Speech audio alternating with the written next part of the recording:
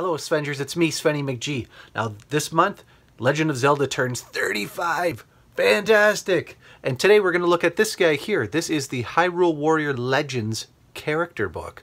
Now, I got this as an exclusive from Best Buy here in Canada as a pre-order bonus, but I've seen online that from Nintendo enthusiasts and others that GameStop actually had this, apparently in the United States. So anyway, this was exclusive to the launch of Hyrule Warriors Legends on the 3DS, and we're going to have a look inside and see what it's all about. Let's take a look. The Hyrule Warriors Legends character book. Now here's the format. I'm going to open this up and we're going to go through it page by page, and I'm going to do that to allow you to be able to pause it, appreciate the art, and have a look at some of the text that's inside. But first, what I want to discuss is the character in here, Linkle. And let's look at this quickly. Now, back in 2014, June 2014, when Breath of the Wild was first being debuted, which at the time was being discussed as a Wii game, everyone started to question if Link was actually a female or could be chosen to be female in the game.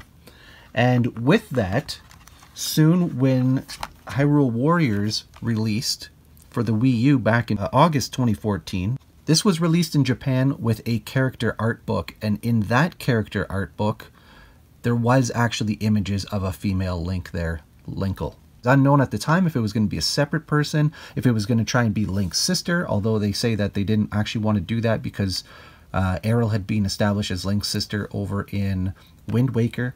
But it is kind of an interesting how this kind of transgressed, because when Hyrule Warriors Legends, the same game, got ported over to the Nintendo 3DS, this is where Linkle first debuted. And again, that is the name of this booklet here, Hyrule Warriors Legends. So this was the pre-order pickup. And for the sake of conversation here, yes, Hyrule Warriors came out on the Wii U.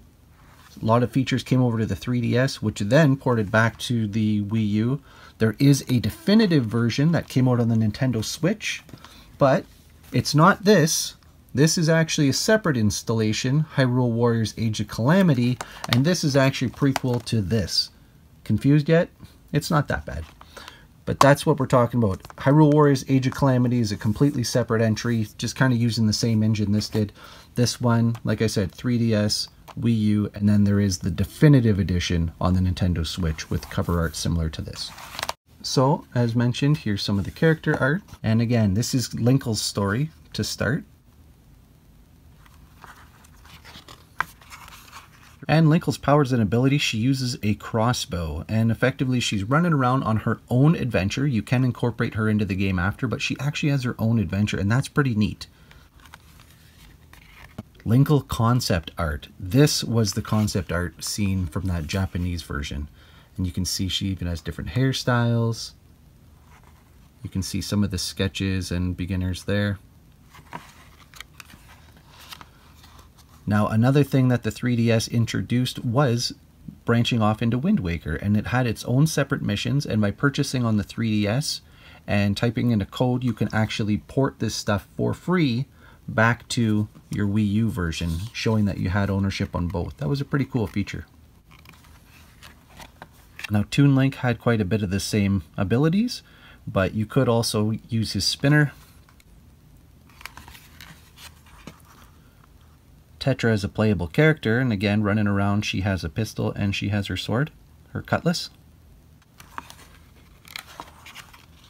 And King Daphne's is shown here as well. Ripping around here, he has his sail. He's ready to go into action. And this is the back of the book. Again, you have the Triforce, you have the overall Hyrule symbol there. So there you have it. There is the book, all the internals, what it looks like, and again, came with the 3DS as a cool pre-order. Love seeing that type of stuff. Better to me than separate little skins or an outfit or something that ultimately you can probably buy in a package anyway. Something like this makes it a unique little pickup.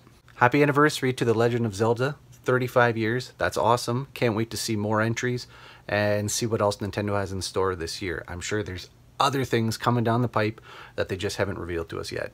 In the meantime, hope you enjoyed this video. If you did, please consider liking and subscribing. It always helps grow the channel. Until I see you again next time, take care, be good to each other. Bye now.